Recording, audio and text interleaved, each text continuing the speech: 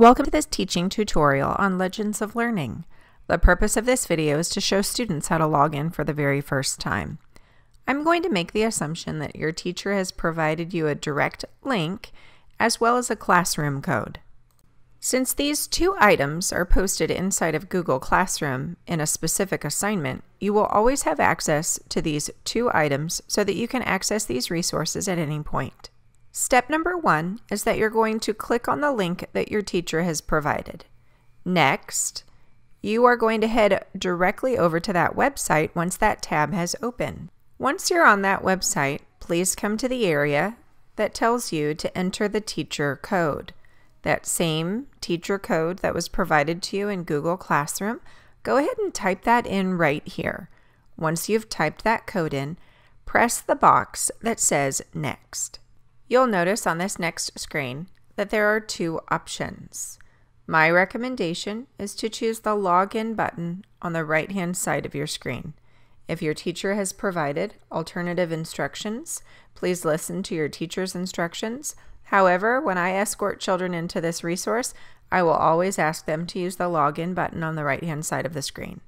When you click Login, you'll be directed to a screen that looks just like this. Up on the top, you'll notice that there's a button that says Log in with Google Account. That's my recommendation. Click right there, please.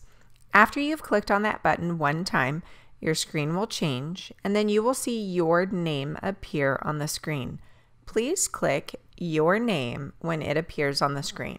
After you click your name, you are going to enter your learning space, where any assignments that your teacher has provided will appear live on the screen.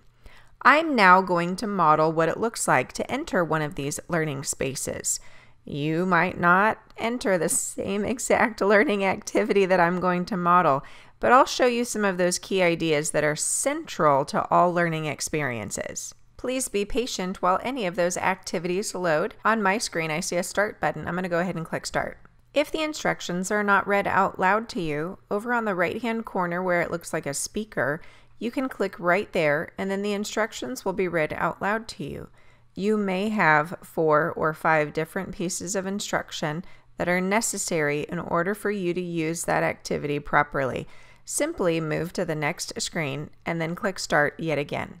Area is the amount of space a two-dimensional figure occupies. These are the instructions that I see on my screen. I'm going to click Continue. And just like that last screen, we also have a speaker button if you need those instructions to be read out loud to you. For this specific activity, I'm asked to drag and drop figures, and that's exactly what I'm going to do. When I first started doing this task, I didn't pay attention very well to the instructions on the right-hand side.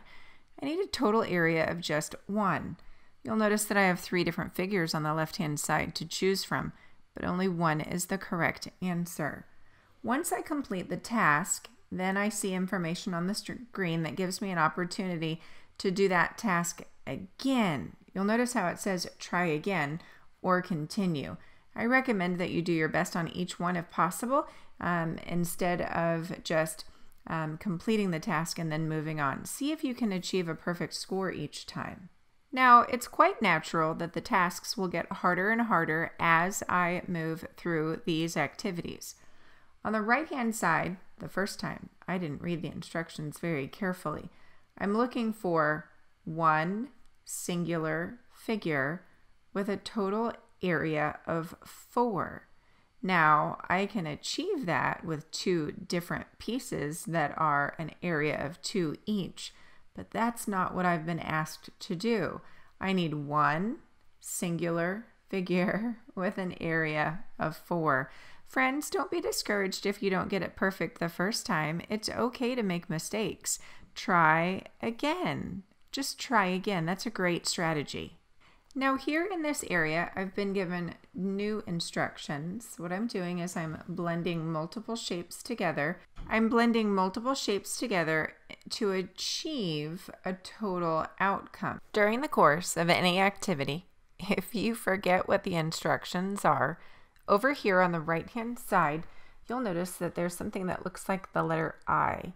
Inside this bubble, if you click one time, that information will pop down and you can read those instructions again. So I used some trial and error strategies. I tried one thing that didn't work perfectly. I tried another thing that didn't work perfectly. Finally, I realized that if I overlap the shapes, even though I have too many total squares, they kind of blend together and disappear. And so I found that that was the best strategy to use. So you'll notice that I'm going to pick up a shape that's a total area of 2, and I'm going to put it on top of these squares where I have 3. I don't want a total number of 5.